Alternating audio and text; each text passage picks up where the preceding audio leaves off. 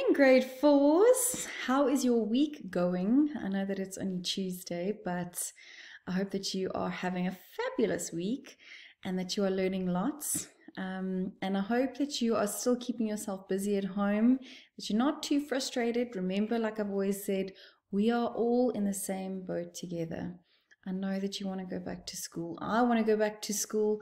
And I'm sure you all are dying to see some of your teachers and your friends. But I promise you in time, we will all be together again. So our natural science lesson, remember that this lesson is brought to you by WorksheetCloud. And if you've got any questions, email them to grade4@worksheetcloud.com. Right. So to kickstart this lesson off with a fantastic joke, and the joke for today is this. What did the left eye say to the right eye? What did he say? Well, between us, something smells. So left eye, right eye, between us, nose, something smells. Hope you enjoyed it. Another one of my classic jokes.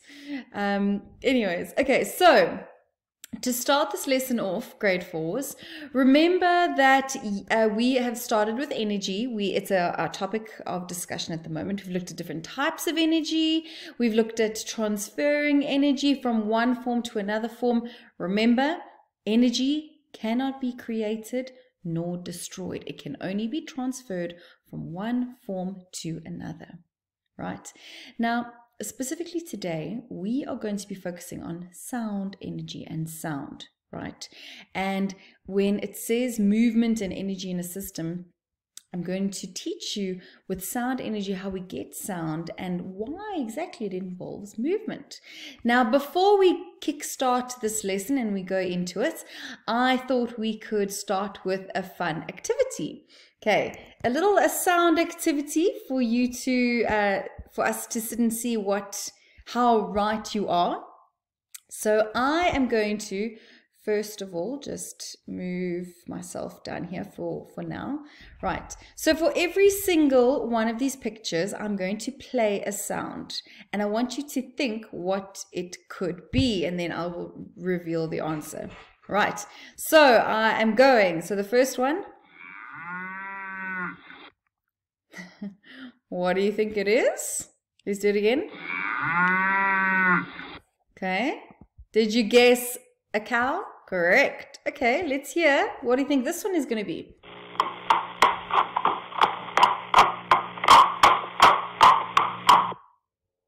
And what did you guess? Did you get a horse? Good. Number 3.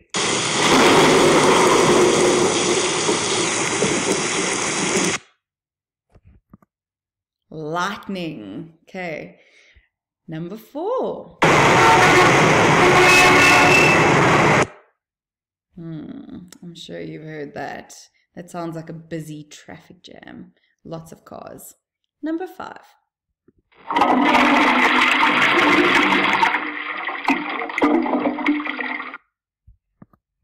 The sound of a toilet flushing. Good. I had to put that in there. Number 6. Oh, short and sweet. Should I play it again? One more time. What do you think it could be?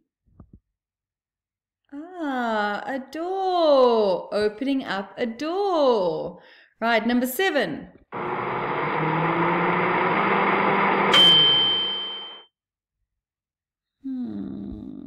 Play it again.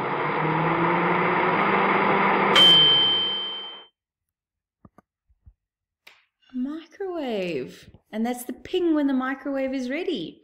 Number 8.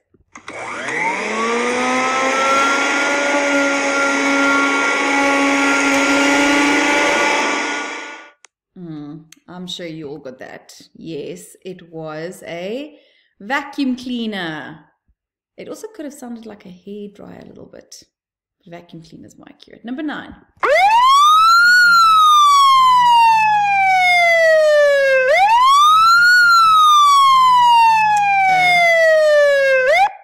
Okay, easy enough. You got it. A cop car.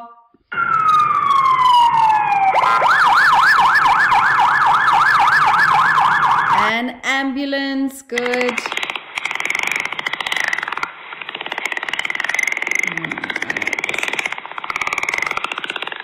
That is a dolphin. That's the sound of a dolphin. And number 12.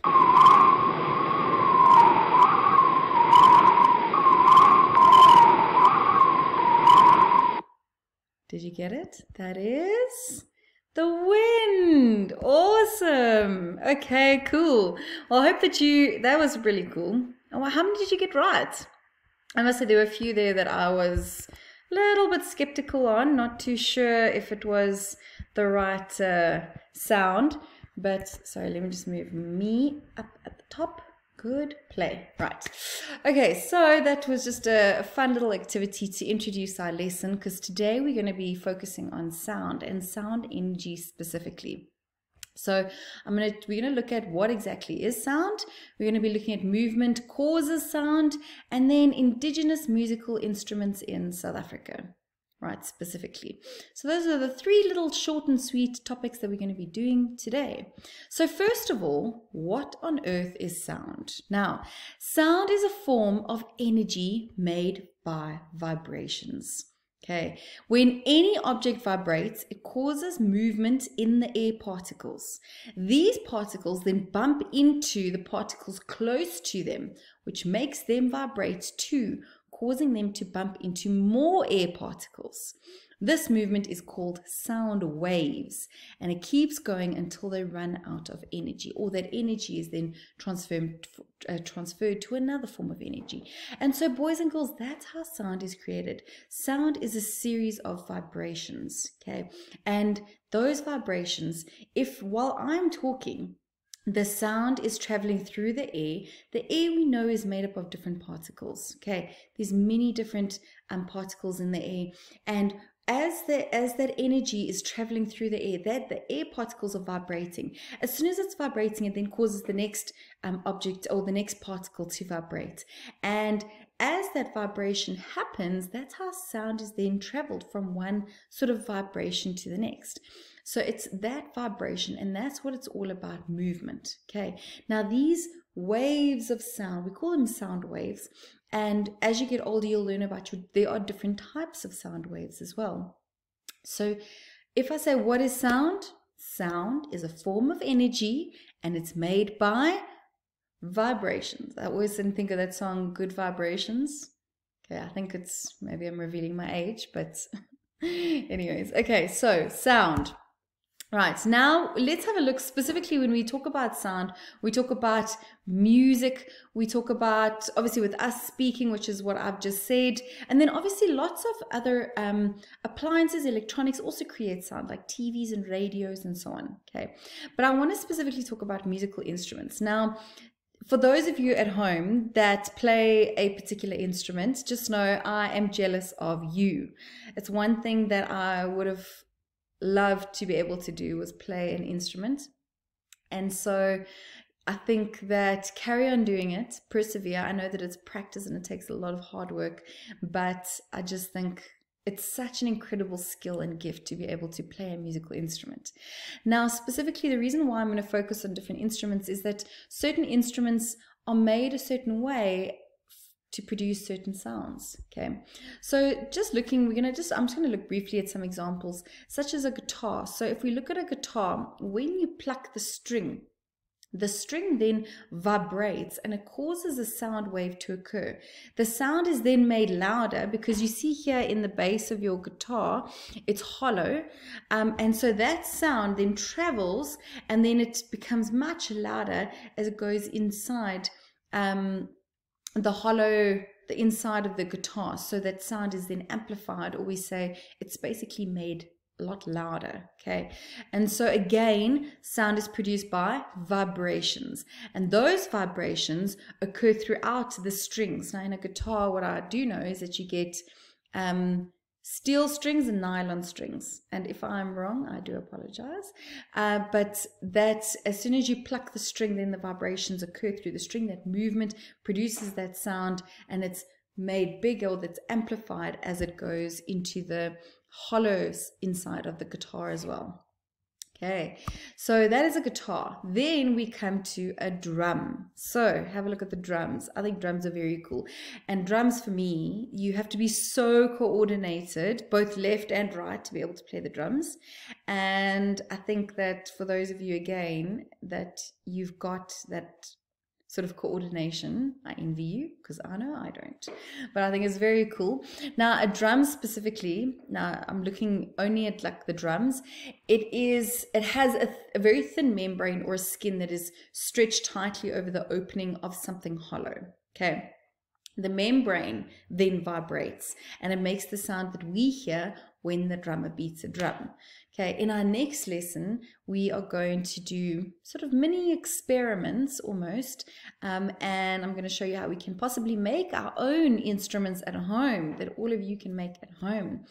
And so with a drum, it's a thin sort of membrane or a skin or something that is then stretched over something that is hollow so that there's nothing inside, but it's stretched, and then that sound when you bang on the drum is what we then hear that is amplified. And again, it's that membrane that vibrates, and then we get this our sound. Right, now if we look at a different type of instrument, so like a trumpet, right? So air, as you can see here, is blown through closed lips, okay, in the trumpet, so you can see her lips are closed, and it makes sort of a buzzing sound which causes the air inside the trumpet to vibrate. The vibrating air causes sound which we can hear. Right, so again, boys and girls, here we've got an instrument that you blow air in, that air creates a sort of a buzzing sound, and obviously we can control the type of sound by I wouldn't say buttons, correct me if I'm wrong. And so the vibrating air causes sound which we can then hear. Okay, so remember, different types of instruments do produce different sounds. Different instruments are made a certain way. The sound is created either by plucking or by banging or by blowing, and the sound is created from the air particles. In most cases, that the sound is then travels through the air particles, and that those air particles, they vibrate, and the vibration causes a string of vibrations to eventually, when that sound is then, that the sound energy is then converted to a different form of energy, and then the sound we don't hear anymore. All right. So now we move on to the part of the lesson where we speak about indigenous musical instruments. Now, this word indigenous is quite an important word, because the word indigenous means that it is specific to a particular area. So we have in our section on life and living, we did speak about indigenous plants or animals, specifically in South Africa. And what that means is those plants or animals that you won't necessarily find anywhere else in the world, they are indigenous to South Africa. Now we also have, there's also certain instruments as well. Certain musical instruments are indigenous to certain areas, to certain groups of people, and I think it's such a beautiful way of sort of also connecting with people, and just learning about where people come from, their cultures, their backgrounds, their heritages, because different instruments represent sometimes a different culture, and we can learn so much about other people just through the art of music, which I think is just such a magical thing. So if we read here, it says musical instruments are very important in many cultures and societies. Traditionally, different cultures have different musical instruments. Okay, and I think what's beautiful about that is that music is used in so many different ways, and music in itself is used to represent different occurrences throughout time, whether it's celebrations or victories or telling stories or anything. And music has that ability to sort of also bring people together, and that's why I think it's so amazing. And here, just by looking at certain indigenous musical instruments, so the instruments which were developed by a group of people that are used in a particular area are called indigenous instruments. And throughout the world, you will find different cultures of people from one continent to the next, where certain people have created their own instrument, and that instrument creates its own specific sound. And those instruments, this is an important term, those instruments that are, again, they are used by people in a particular area, they're called indigenous instruments. The sound is created by the movement of the instrument, which causes the vibrations and produces the sound. Right, and you can see here just by this picture, there's so many different examples of different sort of musical instruments that we don't commonly find today. It's very rare to find certain musical instruments such as this.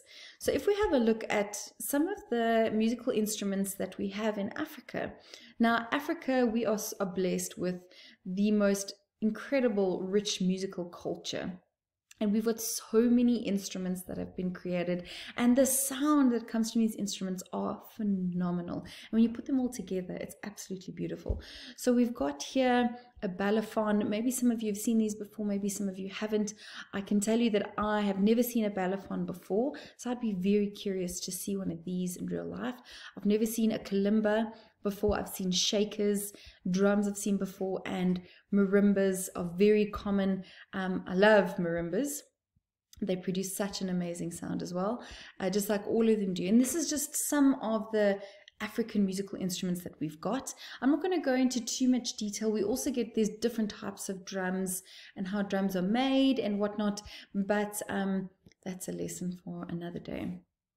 Right, and so I just want to sort of end off with, here's just another picture. You can see playing the drums. Can you imagine standing there and listening to this? It must be amazing. Or look at this particular instrument here, and again, this man is busy plucking strings, similar to like a guitar almost. And so the vibrations of the string, this must be something hollow, I can only assume, and so that vibration travels to something hollow where it's then amplified, and then we hear that sound then travels in the air, and so on.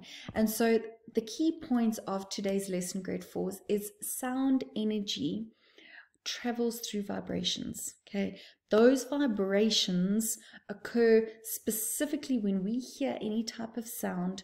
We hear those vibrations occur from one particle that vibrates to another particle, and that's how we hear sound. To eventually that sound energy is transferred into something else, which is quite important. We also learned about indigenous instruments, which are very specific to certain people in certain areas of the world. And we also just looked at sound in general, how we get different instruments, how they're constructed, and how we get different sounds depending on the makeup of that particular instrument, which is, it's so interesting. And I also said that for those of you that are sitting at home and you do play an instrument, I hope that you're using this lockdown to practice, to maybe come up with your own songs, with your own like recordings, or you're just having fun, because music brings people together, and it's such a beautiful form of expression. And it also, you embark on such an emotional journey with music, and it can make you feel happy or sad, or bring back memories, or anything magical. So that brings me to the end of today's lesson. I shall see you all soon. Have a fantastic day. And from me, Miss Kun, Hakuna Matata, don't worry, and be kind to one another. Bye.